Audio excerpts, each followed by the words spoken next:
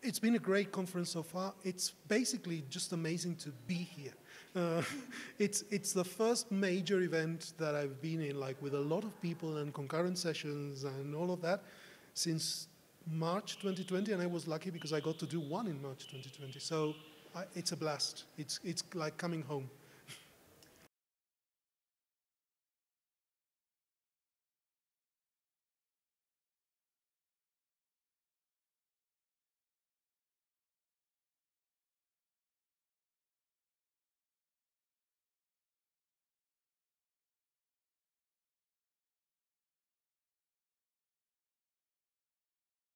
The way we'll, so I think there is a lot of interaction, a lot more than we normally think about between teaching and learning languages and inclusivity. I think it's amazing. I mean, looking at different language policies across Latin America and the way they are framed, it is basically about creating opportunity for people.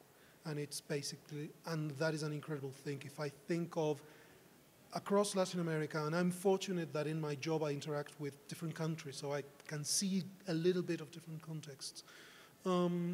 If you think of the opportunities that someone who is graduating from school today or in 5 years is going to have because of the opportunities of being more exposed to language learning compared to somebody studying English studying at school when I was in the 90s, it's night and day.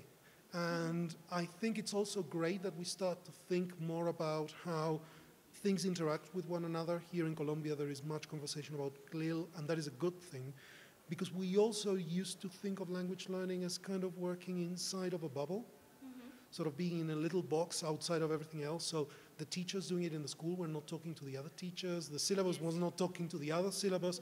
It's like everything was miles apart. And like working inside of a Tupperware. And now I don't think anybody would look at it like that. I mean, we are doing a lot more conversations with people who are not English teachers, with people who are not into language, teaching and learning, and that is a great thing. So basically, I think we're definitely moving in the right direction. This is creating challenges, but it's creating the challenges that we need to face. It's a good kind of difficult.